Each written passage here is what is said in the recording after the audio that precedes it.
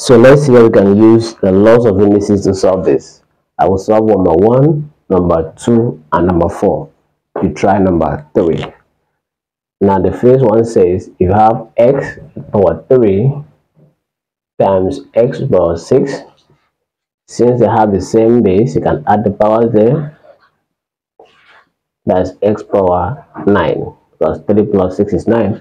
Now the second one says if you have x power 3 multiplied to power 4, indices says the powers can multiply themselves. That is x 3 times 4, 12.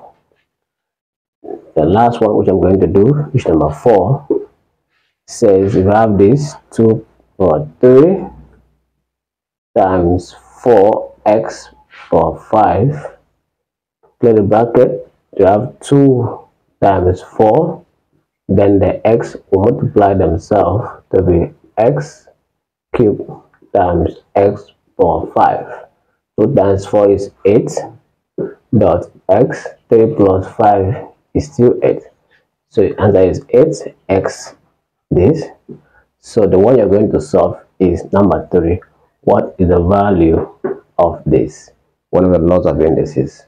If you like this, share and follow me for more. Bye bye.